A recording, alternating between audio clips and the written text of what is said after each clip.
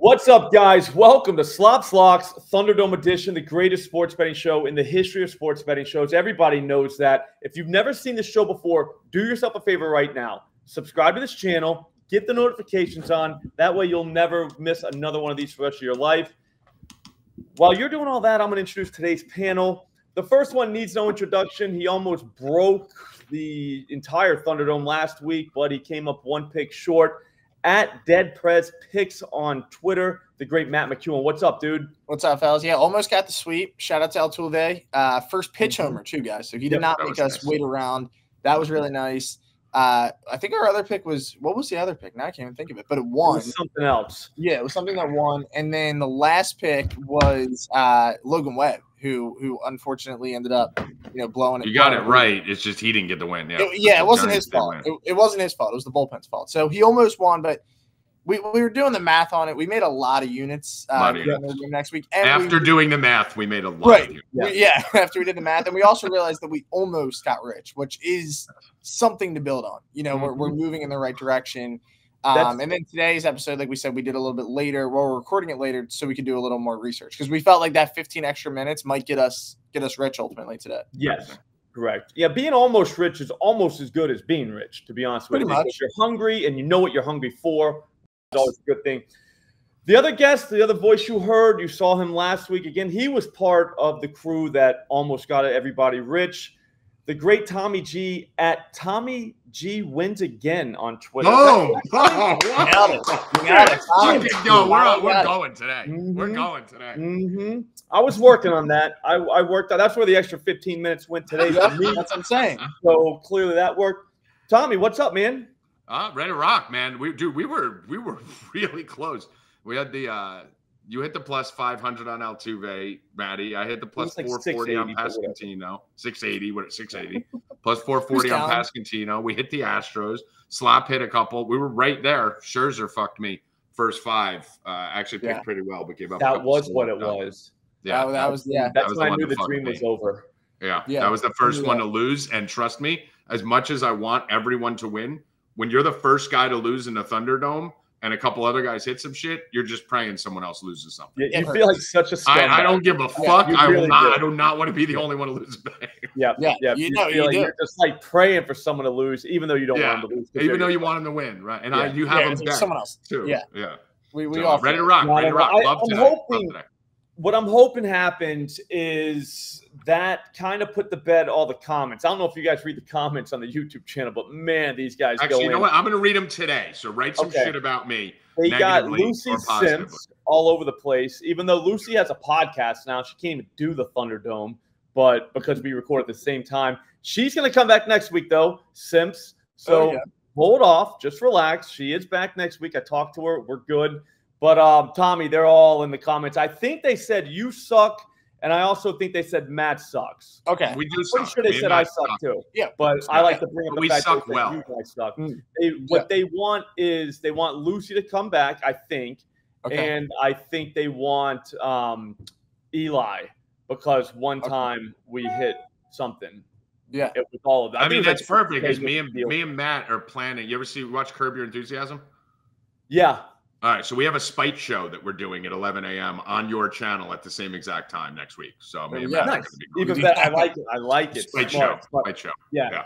No, I laugh because I'm like, guys, what are you doing? We get the best in the business here. Like we're about to almost get you guys rich, and here you are calling for other people. That just means we got to do it today. We got to do it today. And also, do they know I have the most Thunderdomes ever, John? Like I have the belt of the Thunderdome. Matt, these people just type stuff. Yeah, I mean, I don't even do we even keep it tracked anymore? Because I have wins that aren't tracked. I want percentage. That's someone's responsibility. All right, I want stats. I want to see the stats. Well, we'll start pulling them up. That'd be sick, kind of. It's like PTI. You ever like they always have they keep track. We should start doing that. Let's do it. All right, so before we get to the picks today, I had a great idea. I thought we'd have Tommy run through the slate and give a weather update because baseball's a weather sport, guys. That's what it is. Let's be honest with ourselves. All right, nobody hits a home run unless the wind's blowing out. Everybody knows that. Tommy said that many times. We all know that. So, Tommy, what's up, man?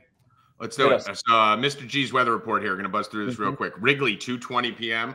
monster game slop, 80 degrees, 13-mile-per-hour wind blowing out in Wrigley, 9.5 total. Pittsburgh's, if I say neutral, that just means it's like 80 and 5-mile-per-hour wind today. So Pittsburgh's in neutral hitting weather. Washington's going to be almost 100 degrees out there in Washington. The wind's blowing out a little bit. Yankees have a little bit of rain, 10-mile-per-hour crosswind, 80 degrees. Reds, 78 degrees, neutral. Cleveland, neutral. Marlins, dome. Atlanta's got a big weather concern. I don't know if that game's going to play today. If it does, it's probably not going to start till like 10:30, 11. So that's Philly, Atlanta. Rangers going to be playing with the roof up. Coors Field, 83 degrees. Little wind blowing in, but whenever it's hot in Coors, you want that. Twins has neutral weather. Seattle's in a dome. Padres has great weather in San Diego. It's almost 80 degrees and 5-mile-per-hour wind blowing out. Oakland, 77 with a 6 blowing out. And the Dodgers, 84 degrees with a 6 blowing out. So we don't have any really games to avoid outside of probably Atlanta. A lot of neutrals and a lot of good weather spots with the Cubs being the best. So that means Dinger's there, right? I like it. That's good for us. All right, here we are. We're going to start off the 9-leg parlay that has no chance of losing. Matt, you're up, man. Stop stalling. All right, we'll get back to our boy Juan Soto because he's been good to us on the show. RBI tonight, plus 160. So Tommy's got the Yankees hat on. Don't know what's going on with those Yankees right now, Tommy. They're puzzling me a little bit. And I went back to them twice in that series against the Reds. Yesterday, I thought they were going to get back to it. Kind of forgetting how to play baseball. But you know who didn't, guys? Juan Soto. He blasted a 2-run homer yesterday. He still came through. He's still delivering at a high clip. They're going to break out of it eventually. I mean, when you play – what do they play, 162 games? Yep, every year. Yeah, you're going to get some slumps. Yeah, so, look, they're going to bounce back eventually. I think tonight they'll put up runs facing Tanner Houck, who's – this guy's confusing, guys. His record's like 7-6, but he has like the 4th or 5th best ERA in baseball. But he ran into some problems his last time out. I think the Yankees score runs tonight. Soto's going to have a couple RBI opportunities. And look, he's an RBI opportunity anytime he goes to the plate, right? Because he could just knock one out of the yard. But I do think he'll get some chances with some guys on tonight. At plus 160, kind of a crazy line here. Now we're 1-0, and we're 8 legs away now, guys, from closing this one out and getting rich. There we go. Sweet. I like that. What do you think of that, Tommy? I love it. I can give you a little. The Yankees, what's going on with them right now, by the way, is the whole team is slumping at the same time. It's not that the Yankees are bad. Verdugo's 128 in his last 15. Volpe's 182. Soto's 217. Glaber's 153. Rodon had a 20 runs given up in 3 starts, and Heel had 14-9 ERA. What happened to him? And you have fucking Garrett Cole, who just came off. So they'll be fine once Stanton comes back. It's just that the whole team went cold at the same time. They're all about to get hot at the same time. I like it. Just wait for Stanton. Tommy, pick 2, man. Be somebody. Do I go 1 or do I go 2? Pick number 2. You're going to pick number 2. I mean, I could pick 2 if you want. I know. I'm going if you wanted to. All right, listen, I'll do them all in one shot. I got 5 that I love. I'm going right to probably the easiest play on the board today, Christian Walker. Christian Walker's batting .615 over his last 5 games. He's 13 for 20 with 7 runs scored, 9 RBIs, and 5 home runs. He's got 5 home runs in his last 3 games right now. So Christian Walker, it's just a matter of how I want to play this. Do I want to go ballsy? Do I want to go to the wall, or do I just want to kind of tap it? Matt went a little conservative with Soto there, so I got to get a little bit above him. So I'm going to go – yeah, I got to go, but I can't be a pussy like you are. So I'm going to go up. We can go total bases on Christian Walker. It's actually plus 100, but we're going to go a little higher than that. We're going to go to the 2 RBIs for Christian Walker, plus 390. He's got 9, I think, in his last 3 games. This is a good spot. He's got Vasquez on the mound. 1.74 home runs per 9 for Vasquez and a 39% fly ball rate. Walker's going yard, but I'm going 2 RBIs for more value, plus 390. Yeah, I was looking at Walker this morning. He actually made the Millie parlay because, I mean, for one, I mean, it's obviously skill on his part. But now this is lucky that he's getting this game in San Diego. This pitcher. You're like, how could you get gift wrap another home run game, which is awesome. So congrats to Christian Walker and everybody that tailed Tommy on this one because it obviously So I'm going to go. I get to go twice because that's how snake drafts work. The first bet I'm doing, my guy, Justin Steele, +7+ Ks, plus 158 at FanDuel. Now, I sent out over 5.5, minus 116 on the Dub Club streets, but that's not going to cut it here in the Thunderdome. Plus, that thing's up to like minus 750 now, so it's not even bettable. What we need is some plus money action in the Dome. And if we're being honest, I think I was being a little soft not taking this in the first place, okay? Because Justin Steele, obviously a circle of trust guy. He has been for years. And he's thrown against the exact type of lineup that got him in the circle of trust in the first place. That lineup is the Los Angeles Angels. They fanned 43 times in their last 164 at-bats. If you're familiar with math, Matt, that's not good. No. Okay? But what makes it worse is that a lot of those at-bats came against the Oakland A's pitching staff, okay? J.P. Sears just got 6 of these guys yesterday, okay? That is not that's not great at all, dude. Like, he's not a strikeout guy. Plus, as Tommy told you, the wind's blowing out at Wrigley today, all right, at like close to 1,000 miles per hour. So you know the Angels are going to be swinging for the fence. That's not good. Steele's going to get 6 of these guys. Yeah, it's pretty easy. Yes, I love the Cubs today too. My hope's like a 20-2 win for the Cubs. How's that sound? Me and Matt have a Cubs problem, though. Yeah, I mean, do. I don't think I've won a bet on the Cubs all year. And I'm addicted to betting on them. I do it every time. Me and you do it the same days every time. It always looks like they're due. Like the line always says Cubs. In your defense, you give me a 2:30 game on a Friday. You have to. Come on. I mean, it's like, how do you not? I mean, like, the day after 4th of July, it's like kind of a holiday. It's feeling good. It's a holiday weekend, kind of. A lot of people are still awake from yesterday. So, I mean, like, they gotta get something going. Yeah. How many Cubs bets are we going to put out when we go out to Chicago together, the 3 of us? Jesus Christ. It's going to be fun. I can't wait. I've already looking at the schedule. I already think I got a spot circled, so we'll see when we get there. My next bet, we're all 3-0 right now, so that's huge. Paul Skeens, 9+ Ks, plus 136 at FanDuel. I know it's 9 at only plus 136, but, I mean, what are you going to do? I don't make the lines. You know what I mean? Sometimes you just have to know a great bet when you see one. Over the last week, no team in Major League Baseball has struck out more than the New York Mets. We're talking 62 times in just 218 at-bats, Tommy. Not great, all right? Not great at all. There's a legit chance that there could be 9 guys in this lineup today that all are 25-plus strikeout guys over the last week.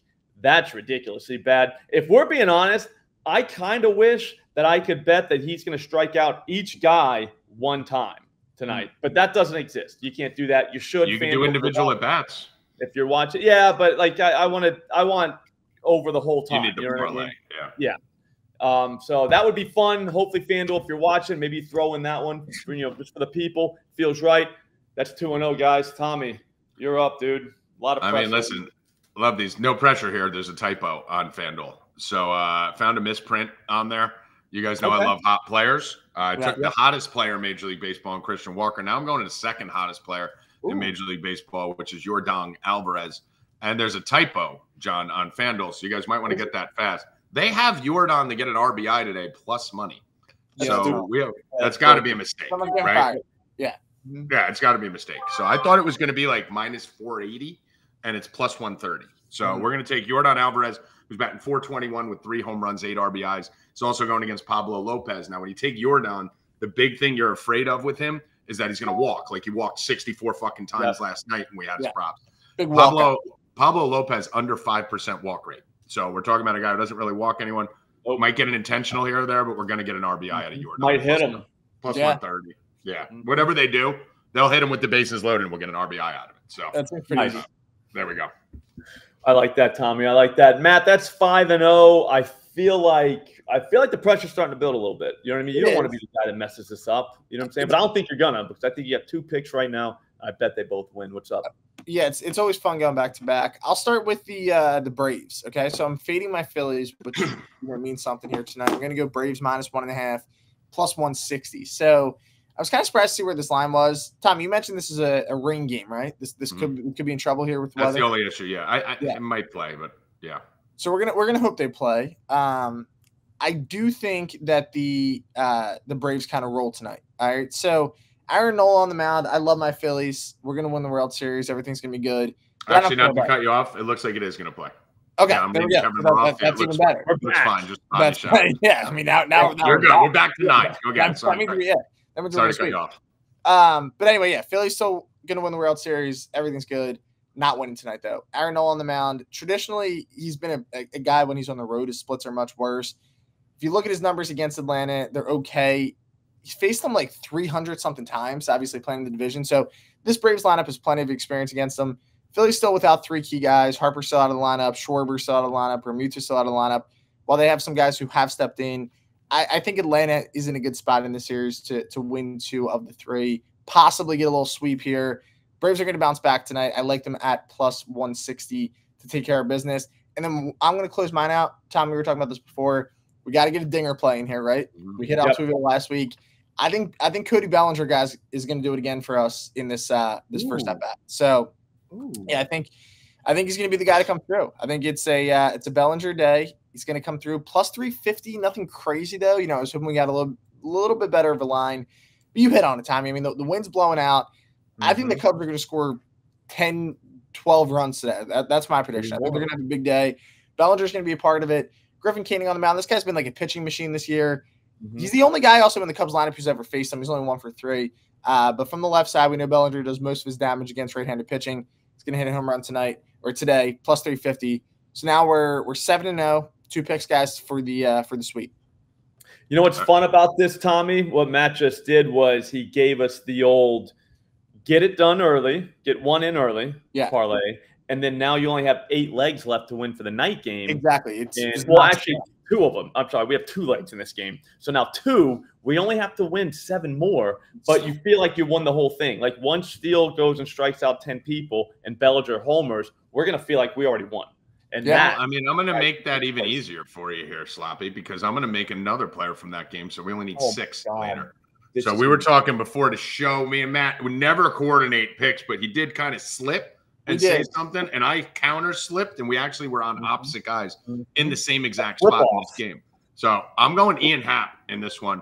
2+ RBIs again. I've just found that the 2+ RBIs is an easier way to basically get better odds than the home run prop a lot of time on these guys. So if you're looking at Happ, he's plus 350 to hit a home run, and he is plus 410 for 2 RBIs. If you look at his last 3 home runs, every one of those home runs in that game, he had 2+ RBIs or more. And in 5 of his last 6 home runs, he had 2+ RBIs when he hit a homer. We're expecting a lot of runs in this game. I think Matt Boyd is going to be on base. Bush is going to be on base. A lot of opportunities. We can get this with a double. We don't need it to get over the fence even. So I'm going to go Ian Happ, who is on fire right now. The guy's batting 400 over his last 5 games, 4 home runs in his last 6, 8 RBIs in his last 5. Ian Happ's going to get it done for us. And we have a gas can, by the way, Matt. 1.54 home runs per 9 with a 40% fly ball rate for Mr. Griffin Canning on the other side. So, yeah, let's do it. Let's get some runs out of the Cubs, get some strikeouts out of Steele, and we need 6 more for the night. I love it. That's huge. That's huge. I like guys that bring their friends with them. You know what I mean? None of these solo pimp jobs. You know what I mean? Getting all the glory. Right. So I like that. I like that. Ian Happ, good guy. Might be in the circle of trust after tonight. Who knows? One guy that is in the circle of trust, though, my guy Cole Reagans, 9+ Ks, plus 154 at FanDuel. Obviously, this is a circle of trust guy here. All right, he was in the greatest parlay ever made. We all saw it. It's pinned on my Twitter right now at Slop Rules. Not a lot of analysis here, guys. He's in Colorado. He's facing the Rockies. That's pretty much all I need. All right, these guys do not hit lefties. They never have, never will. I don't know why, but they just don't. We just saw Garrett Crochet mow down 11 of them I think it was last week. All right. And if you're wondering, that guy was also in the greatest parlay of all time, which is pinned on my Twitter at Slop Rules. Again, it's almost too easy, guys. Why don't you tell him what that won, Slop? I think it was $10 to win $9,300. Pretty good. That was a pretty good day. That was Did you put 100 on that, John? Yeah. That would have been a lot more fun. Yeah. I don't even know if they'll let you put 100 on this shit anymore. Yeah. I don't know. We're so limited on these sites. It's ridiculous. I'm going to try to do it another time, though, to be honest with you. Like, there's going to be one day where we try to do a milli, but it will be with a $100 bill. I think we can do it, dude. I think if anyone can do it, it'd be us. How much do we have to put on? How much do we have to put on this one today to win a milli? Because I feel like this one already won, and it's got to be over 200 grand. I would think so. Right? I can't really see that. Here, you know what? I don't need to see it. I just do the math in my head. Do it in your head.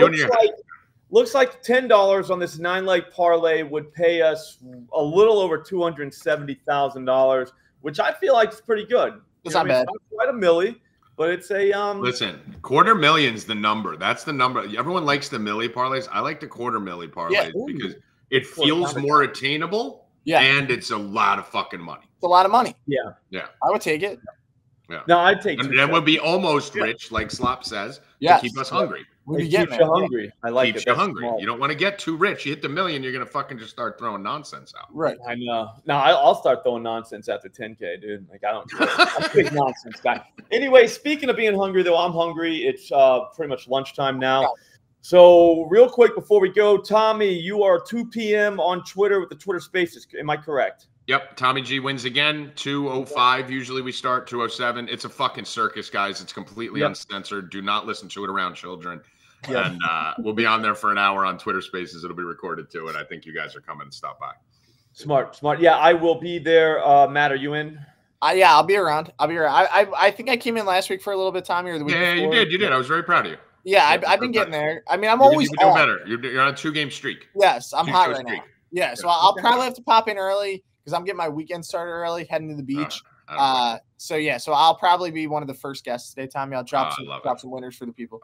All right, let's go. Nice. Okay, I will be there too. I'll also be on the live stream at 4 p.m. on this channel. We're going to run through the positive EV tool at FanDuel. Maybe even hit the fantasy optimizer because our guy Alex Monahan just took out better for like 60 grand. So we might want to check out what's hot on the streets. I'm sure they changed everything. That's what these sites do whenever he kills them like that. But we'll use the optimizer and see what we can find. I'll see you then. Thanks for tuning in.